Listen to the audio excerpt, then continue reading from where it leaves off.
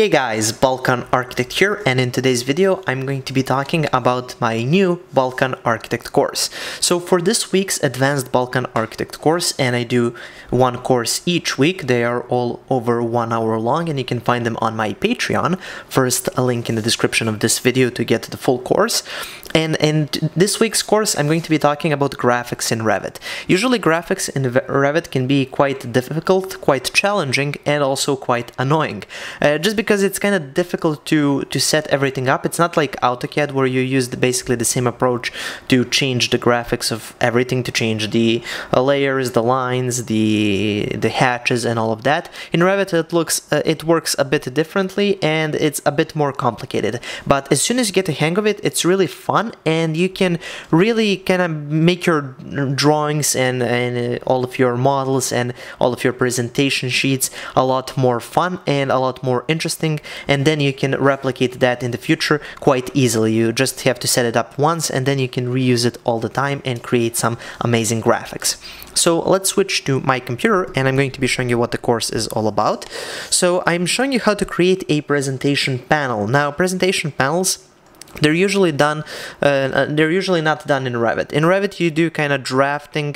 You do all of your drafting views and all of your sheets for maybe the builders and things like that to get all of the project licenses. But for presentation panels, for maybe client presentations or for something like, I don't know, school project, or especially for competitions, architectural competitions, you need something that looks like this. And this is usually done in Photoshop. You would just use the views from Revit and then export to Photoshop and then assemble it there. But here I show you how to create this thing in Revit. So I show you how to create this lovely looking presentation panel, as you can see over here. And we have a rendering. We have a nice background with the sky all the way to the top. Here we have just some sort of a title for this. Of course, you would make it more interesting and fit the project. In this case, I just said presentation panel to fit the topic of this tutorial or course. Then here we have a floor plan over that, and as you can see, it's fitting into the background. Same thing with the section. If you can see here between the trees and the section, it's actually fitting in pretty nicely. So I show you how to create this presentation sheet. It's quite difficult, but once you get the hang of it, it's really easy to kind of reuse it in the future. And it's not a conventional approach, and that's what makes it so interesting, and that's why we have this interesting view. Okay, moving on, let's talk about this 3D view effect. So as you can see on this image, this is quite a popular look, quite a popular view to do, especially for competitions, student presentations, clients presentations.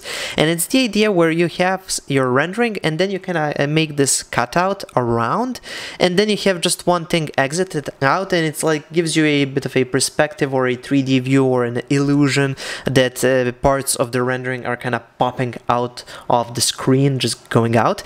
So that looks really cool, and it's quite difficult to replicate that in Revit just because Revit has quite rigid cropping tools, and it can usually be only rectangular, and especially for renderings it can only be a strict rectangle. So I show you a little hack, a little workaround, how can you create something that looks like this.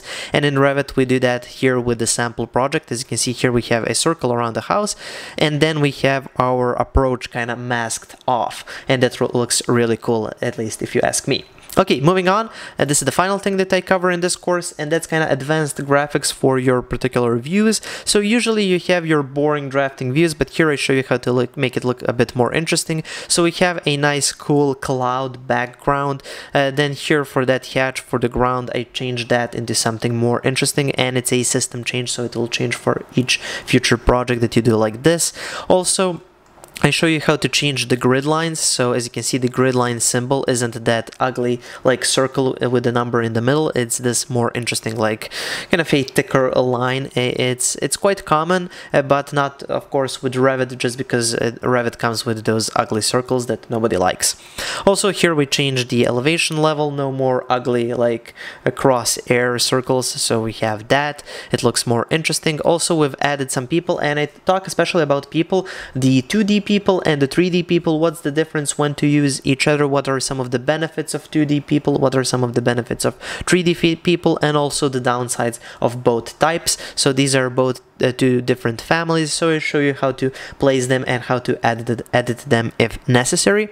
And then also I show you how to do the finishing touches, like adding this sun over here, which is actually just a filled region, but usually filled regions come with an outline, and as you can see, this sun doesn't really have an outline, so I show you a trick on how to do that. So you can do maybe just additional presentation and like diagram views inside of your model and things like that. So all of this I cover in the course. It's like 5 hours, it's like 1 hour and 5 minutes long, so check it out. First link in the description. Also there you can find all of my Revit project files. I have 300 files so far, and I have 28 courses that are all over 1 hour long, and they all cover advanced Revit topics. So if you want to learn Revit, that's the place to go.